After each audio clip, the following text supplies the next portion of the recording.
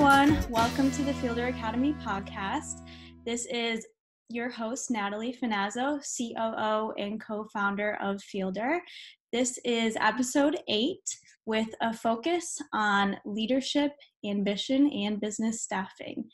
So you can find us on Apple Podcasts, Google Play, and YouTube. And you can also find us on social media at Join Fieldr. So be sure to leave us a review and share us because we'd really appreciate that. So today we have our guest, Geoff Evans, who is a member of Fieldr's advisory board. Geoff is the consummate business development professional and software business CEO who has spent the last 38 years growing, managing, starting, optimizing, and turning around businesses in the aerospace and aviation industry. To grow and expand businesses, Geoff deployed a methodology known as growth by intense customer knowledge. Applying this methodology has resulted in growing the businesses with which Geoff has been involved during his career by more than $22 billion. In 2018, Geoff retired from Boeing Company after 28 years and has since opened his own consulting practice, Evans Enterprises, which has enabled him to have two main focuses. One, applying his skills and expertise to work with companies that have an intense and insatiable desire for business growth and operational optimization. And two, advising private equity firms on aerospace-related investments. So welcome to the podcast, Geoff. We're so excited for you to be here. Thank you, Natalie. I'm happy to be here. So today we're going to talk about a lot of your experience as a leader, and we know that you've had extensive staffing experience at a corporation as large as Boeing. What do you think it takes to become an effective leader? Well, I think that it's really important for an effective leader to, first of all, particularly young in their career, to develop deep subject matter expertise in the area of the business that they find themselves, whether it's finance or procurement or, for me, sales and business development. It's important to really understand how your function operates and also to ensure that you know the relationship between the part of the business that you happen to work in and the rest of the business. Because no business operates as a single function. There are multiple functions: HR, finance, if it's a manufacturing business, production, manufacturing, shipping, logistics. Understand where you are, get a deep subject matter expertise in that area so that you can utilize that as you attempt to try to expand in your career. I think the other thing is that when you talk about leadership, you don't have leaders without followers. I used to tell my team all the time, you call me the leader, but let's face it, that's kind of counter to human intuition. Example I would always give is if the fire alarm went off in the building, your human instinct would take over and you'd run for the door. You wouldn't say, hey, where's Geoff? So leadership is an earned thing. And to earn it, you need to enable the success of other people, to have them want to trust in following you. So you can do that even before you become a quote unquote official leader. You can do that by enabling the success of the teammates that you work with in the organization that you're in. And lastly, I think it's really important, and I didn't really grasp this early in my career, but it's really important to cultivate a mentor network, both in the space that you're operating and outside the space you're operating. Because you come out of school and you sort of have this mindset of, I've got to do well, I got to beat the test. It's a single meritorious kind of a focus. When you get into the business world, nobody does anything alone. And it's very, very important for you to make sure that you are cultivating mentorship, both from the standpoint of giving you guidance based upon having had some experiences that maybe you're facing, and also giving you perspective as you start to think about the kinds of things that you want to do to be successful in whatever part of the business you're working in. Enable people or allow people to give you perspective so that you can kind of check whether or not your path is maybe the right path, or maybe they've seen something along the way that might say, hey, that path might not be the right one for you. Right, exactly. I can agree with that for sure. As like a young professional, I look up to my mentors and advisors, and they've been through it before, so that's how you learn. So yep, exactly. What qualities do you actually look for in young professionals who are bound for success in a company? Like anything specific you see while hiring, like while you have hired them?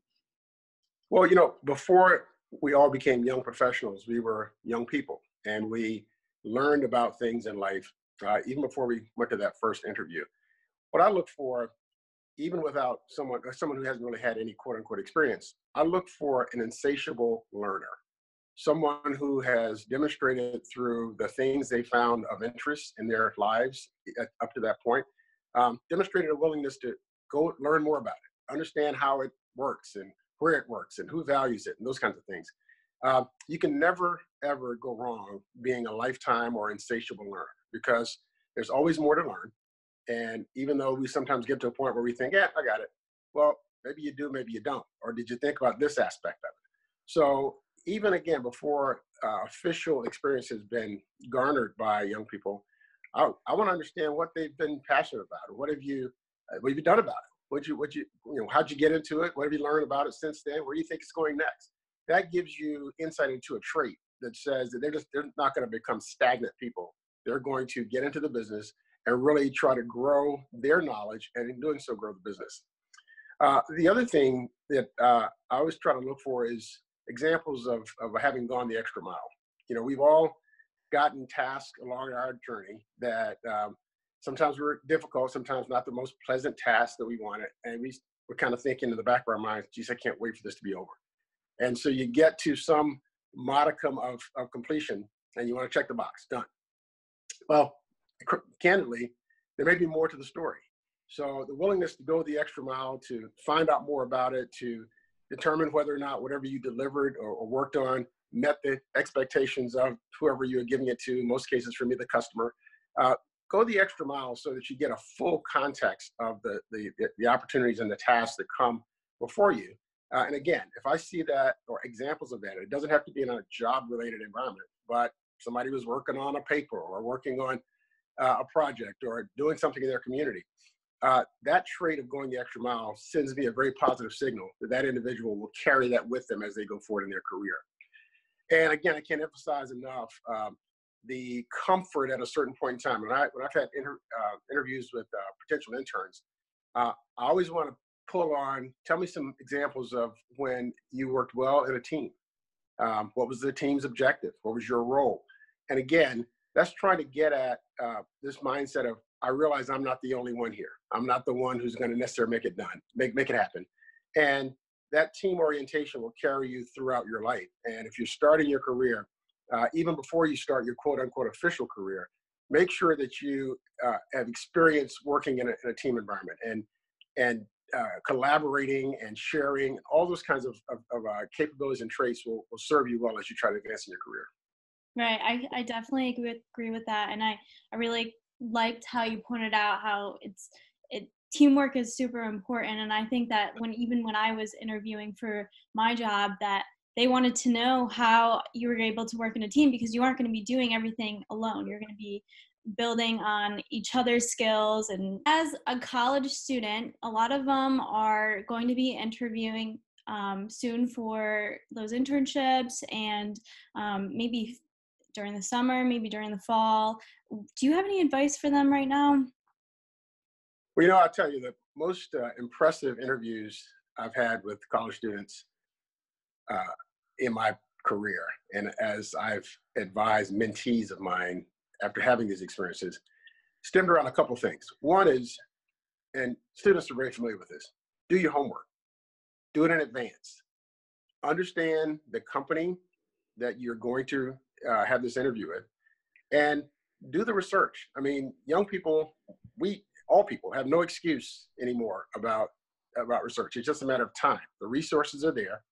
That's why the internet exists. But understand, what the company is all about. What are their products? What are their customers? Who are some of their customers, main customers? What are their challenges? Who's their competition? And all of those kinds of things are to prepare you for a dialogue in the interview, not just a question and answer session. Because the reality is that in any interview, what you're seeking to do is to distinguish yourself from the competition, because there was somebody before you and there'll be somebody after you. And the question becomes whether that interview person or panel is going to remember Natalie. And if Natalie showed up with an insight into the company, asking provocative questions, again, that sends that signal that this young lady is very proactive, very prepared, and the kind of person that I want on the team, because those are the very kinds of inquisitive efforts we'll have to make as we are taking on the challenge of whatever the company or the job is. So that homework is something you can do without cost, and it doesn't have to be perfectly right. It just needs to send that signal that you thought about this more than just a job opportunity. You're thinking about it from the perspective of what the company is all about. I think the other thing is really ask questions about the company's near-term goals, because every company has goals. You're in business to make money, or you're in business if you're a nonprofit to achieve a mission, or whatever the case may be. But again, part of your homework should give some kind of top-level strategic mission statements and blah, blah, blah. But what you want to do is to ask, as you're going through the interview process, what are the near-term goals? What are the things that you, Mr. Interviewer, Mrs. Interviewer, are worried about? What are the kinds of things that keep you up at night? Those are the questions that, again, send that signal is this person didn't just show up here to get a paycheck. They're really trying to get in here and help us, because that's what you really want from your team. You want to have folks who are going to show up and be ready to play when the opportunity presents itself.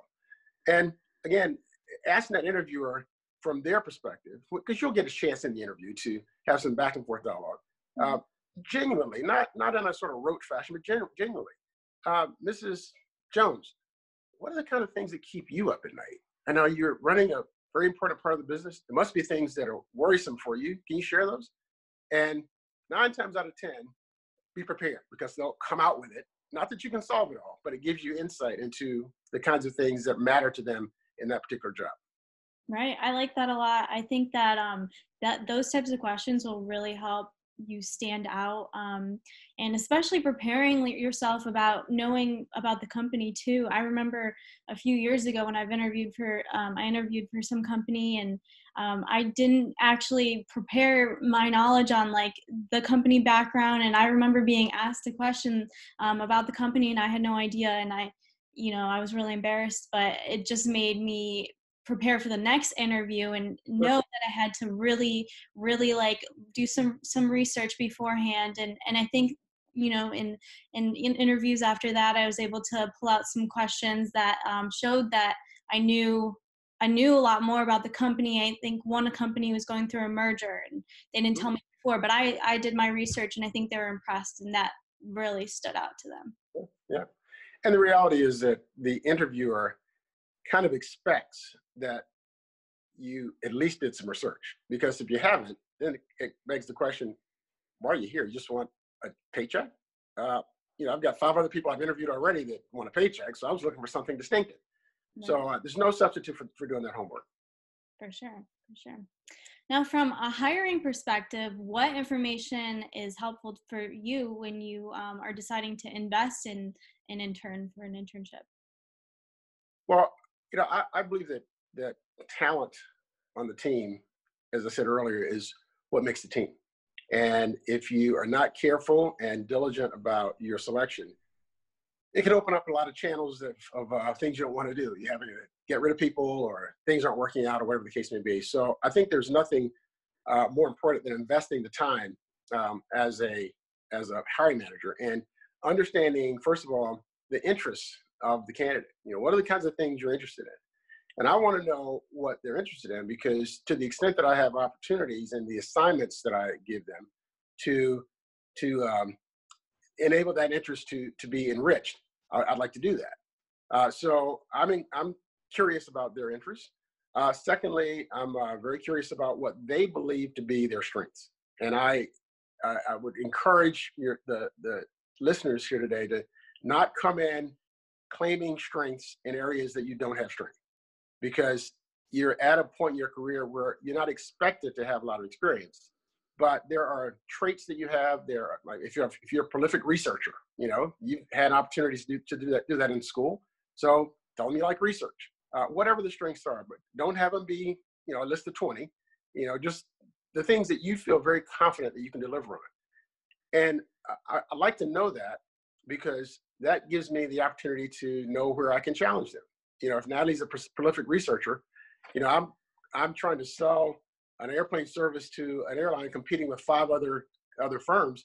Well, Natalie, once you come on board, I'd like for you to go and do some research on these other 5 firms and understand where their strengths and weaknesses are. What are customers saying about them? Now, if you've told me you're a prolific researcher and I give you that assignment and you go, where do I start? It's like, well, I'm not sure that you are a prolific researcher. So it's important that you really be candid and honest about your strengths. But likewise, I'd like to know what the perceived weaknesses are. And we all have them.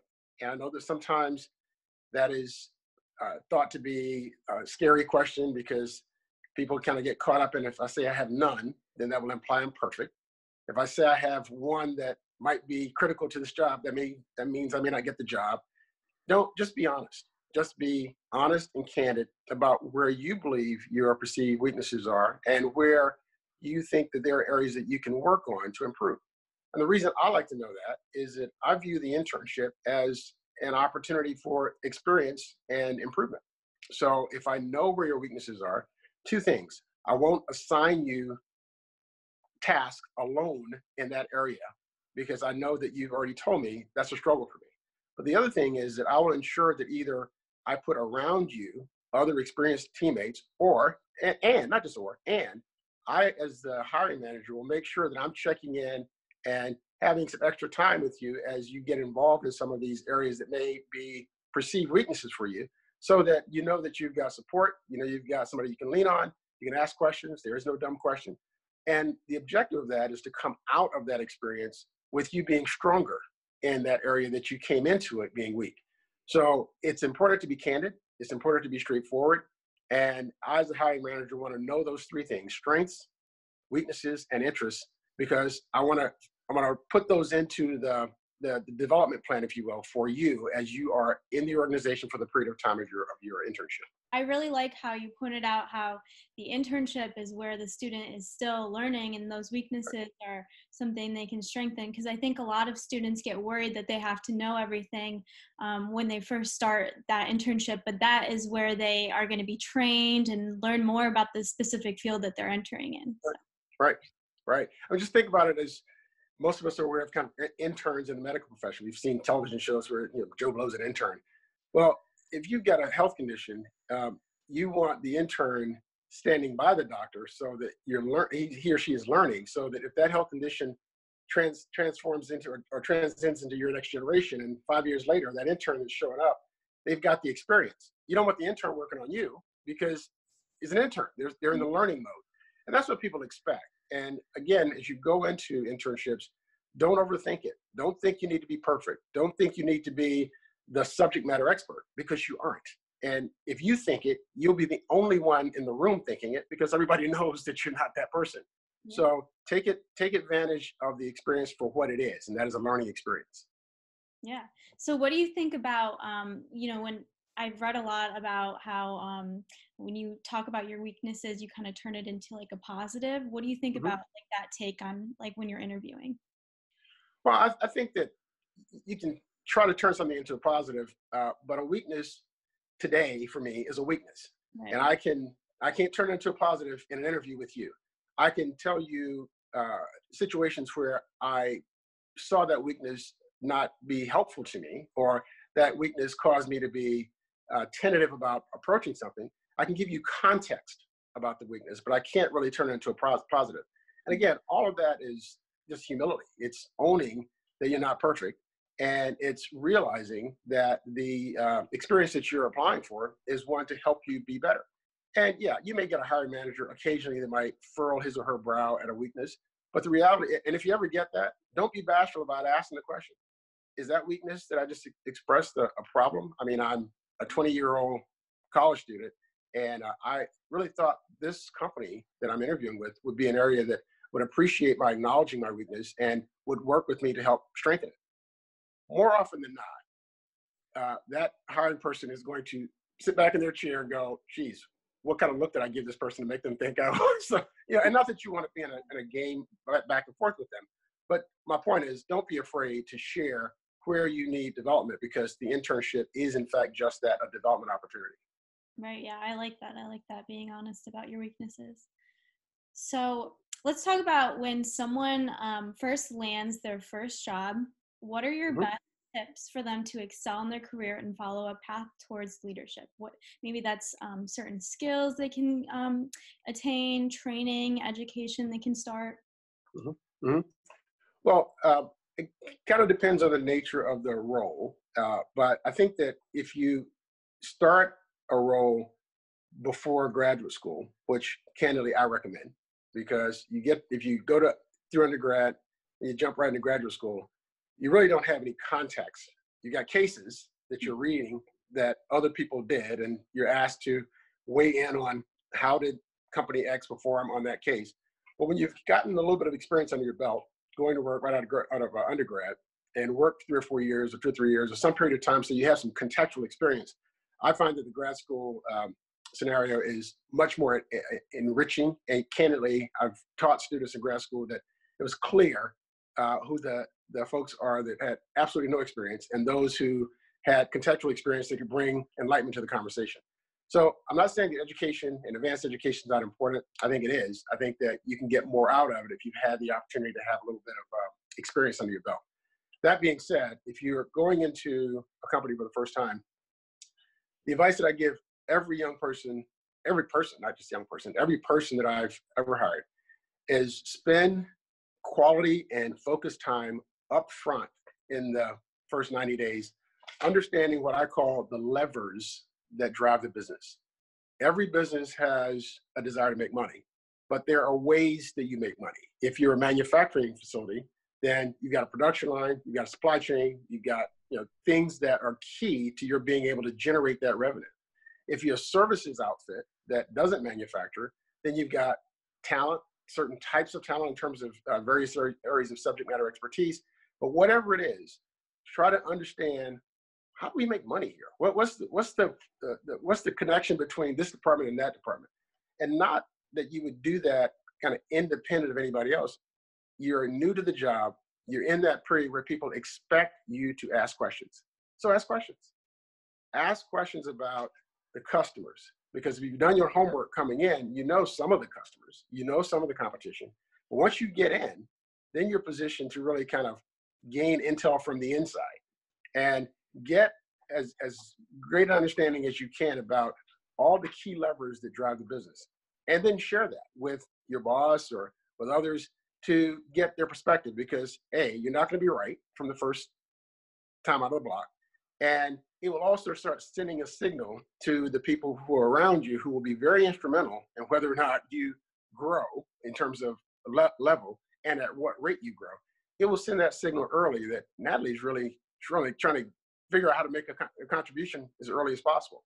So really understand the key drivers that help the business to make money. And then whatever department you're in, there's something called KPIs or key performance indicators. Your performance, or the performance of your department, depends on delivery of certain types of outcomes. If you are an HR department, your outcomes are different than a procurement department or than a finance department. Whatever department you're in, understand the KPIs for that department so that you are clear about what success means or how success is defined in the environment in which you're working. And once you have that understanding, then determine where you are and your role in the department as it relates to delivering on those KPIs. If you're in HR, if you're in recruiting, your part is not in benefits or hiring, it's in recruiting. And so then there are a certain number of applicants that need to be assembled to get to the hiring manager, and your measure is going to be quality applicants delivered to the hiring manager. So that becomes your part of your KPI in the overall organization of HR. So understand where you play, understand what success is, how success is defined in terms of the KPI, and really understand how the HR department, in this case, factors in the overall scheme of success for the company. So the levers, the KPIs, and where do you fit? a lot of people, when they first start their job, they're afraid to ask questions, but that's only going to help them, Sure. learn everything, and the key performance indicators, those too. I think a lot of people forget about that, and that is going to show your manager that you really want to know how everything works. You're in it for like the long haul. So for sure. Yeah, absolutely. All And right. yeah, can't emphasize enough. You're just starting, whether you're 20 or 40.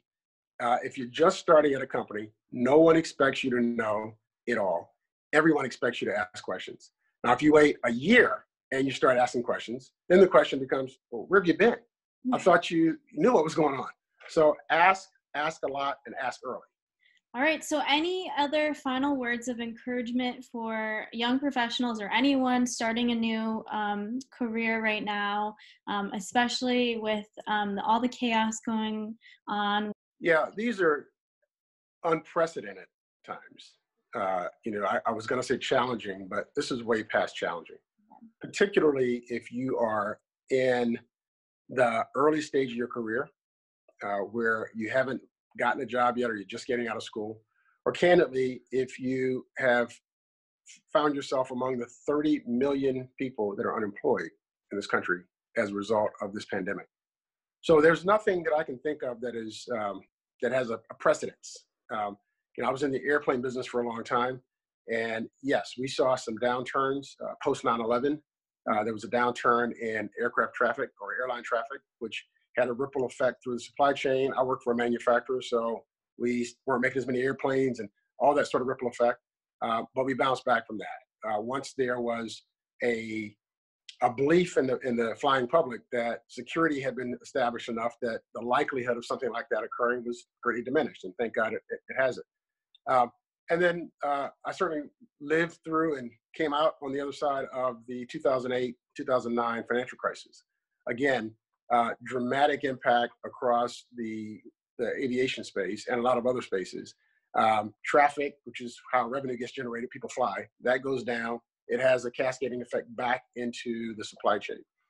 This is different in a lot of ways. It's different in that there's no industry on the planet that can say that it's unaffected. There's no country or region on the planet that isn't spared coronavirus. So the return, if you will, as we return to normal after 9/11, as we return to normal after the 2008, 2009 crisis, the return is going to be phased. It's going to be different for my former industry versus yours versus somebody else's. Mm-hmm. If you're in the supply chain arena with lots of product like Amazon, you're fortunate that you're not nearly as impacted. But even Amazon's having impacts. Yeah. So my point is that this is unprecedented. There is no remedy that anyone can say, well, just pull this plan out of the box and apply it. So I would say to those that are aspiring to capture a new opportunity, realize that it's going to take some time. Don't get discouraged. When I was a kid, I used to like to fish a lot, and I can recall going out with my dad and thinking the first cast, eat a fish, and after like the 10th cast and no fish, I'm like, I'm ready to go home. Don't take that attitude. Even before all of this, you probably had to apply 8, 9, 10, 12 times before you got a bite or a call. Imagine that being, and plan on that being 10 times that.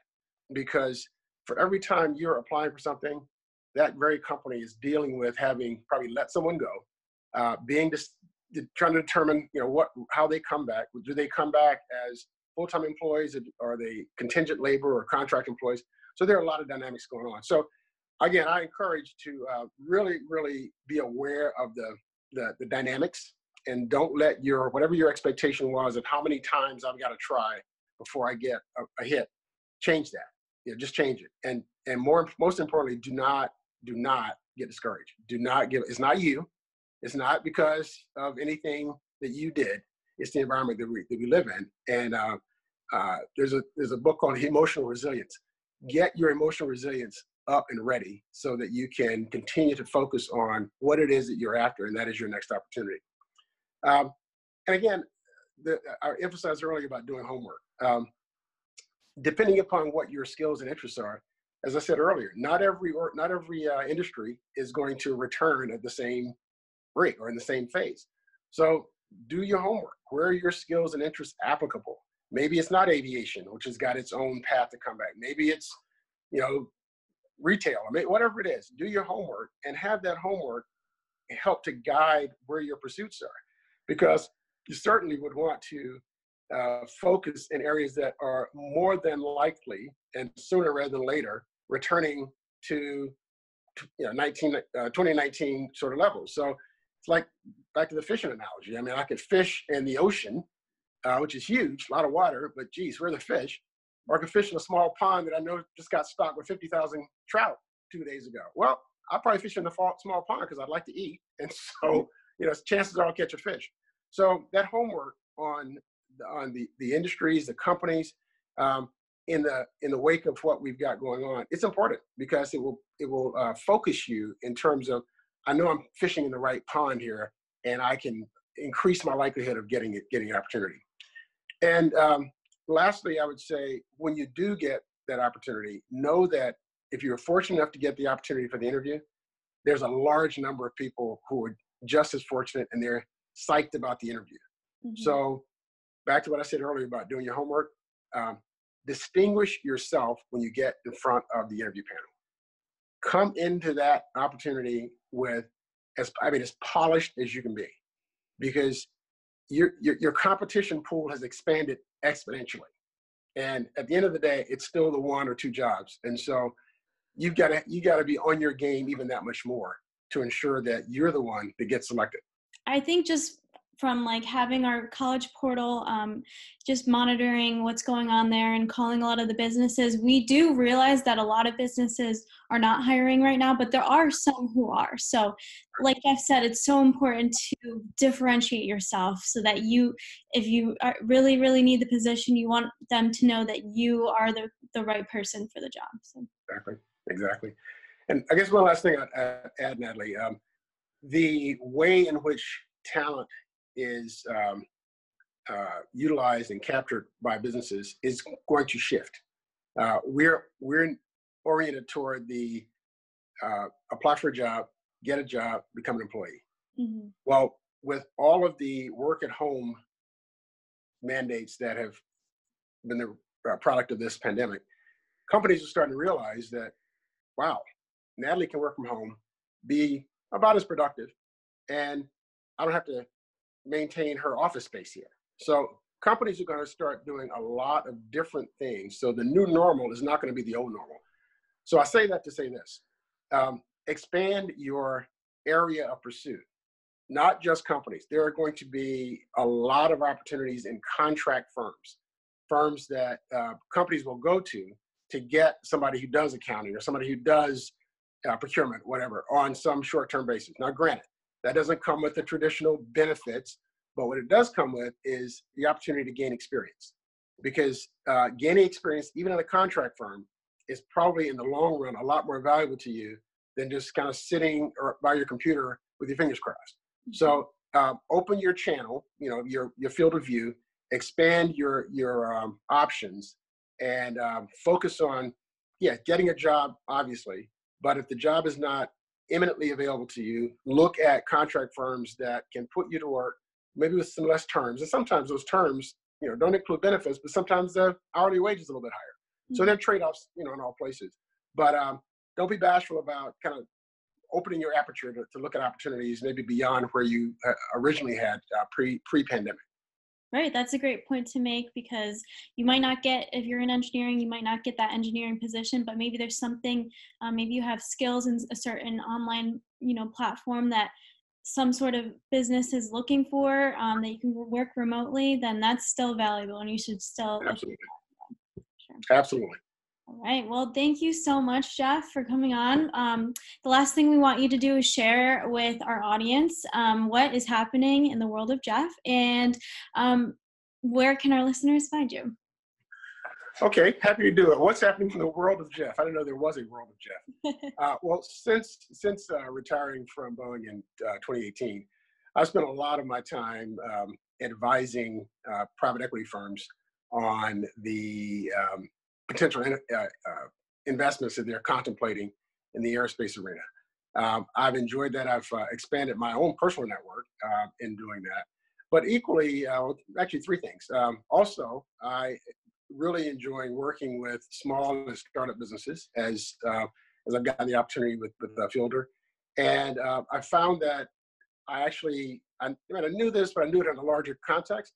A lot of the experience that I gained over my career is applicable and desired by businesses that candidly didn't have the resources of a big corporation. So they had to they're kind of stepping as they go without a lot of contextual background understanding. So I'm working with businesses that are focused on growing. It has candidly become quite the challenge. My phone has been ringing off the hook over the last 3 or 4 weeks because growth is a function of expanding from where you are to something higher. I had the challenge of turning around a business at once in my career and kind of experienced kind of digging out of the hole. And even though we just got over the profitability level, that was growth for us because it took us from a place we didn't want to be to a place that was comfortable, more comfortable. Likewise, in this environment, a lot of companies are facing demise, candidly. And I try to work with them in ways that are not going to totally add cost to the bottom line. I mean, I don't work for free, but the reality is that there are a lot of ways that you can trade skills or future gains or equity in future revenues and things of that sort. I try to be pretty creative in the ability to still deliver what I can bring to the table to help companies to either survive.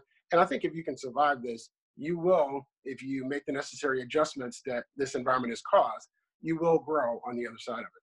So that's the second thing. And then thirdly, as I mentioned, a lot of the volunteer work that I'm doing with our local university here, Florida Gulf Coast University, mentoring and working with and advising 3 or 4 startups. The challenges there are many because the access to capital is really kind of on hold with all of what's going on. And a lot of that role, I'm trying to keep them encouraged. You have a lot of fire. Again, this situation, people not calling you back or companies not interested in talking about whatever you have to offer is not personal to the business. It's a function of the environment that we're in. So let's stay focused. Let's look at honestly where we need to work. What challenges do we have kind of coming into this? Try to strengthen those while we're in this kind of down mode and come out of it on the other side with positiveness. So I enjoy doing those things. Having retired gives me actually more opportunity to do it, and it's been fun. It's been fun. I've enjoyed it. A lot of the companies I'm working with found me on LinkedIn, and that's probably the easiest way. And I think my email address is there. It's Geoffrey Evans at outlook.com. It's GeoffreyEvans at outlook.com. Or you can look up Evans Enterprises on LinkedIn as well, and you'll find me there. Okay, great. Well, we'll definitely share those links in the comments for the podcast. But we really enjoyed having you on the podcast. Thank you so much for coming on. I really admire you and all your knowledge that you're able to share with us. So, Natalie, it was a pleasure. It was a pleasure. Thank you very much for having me.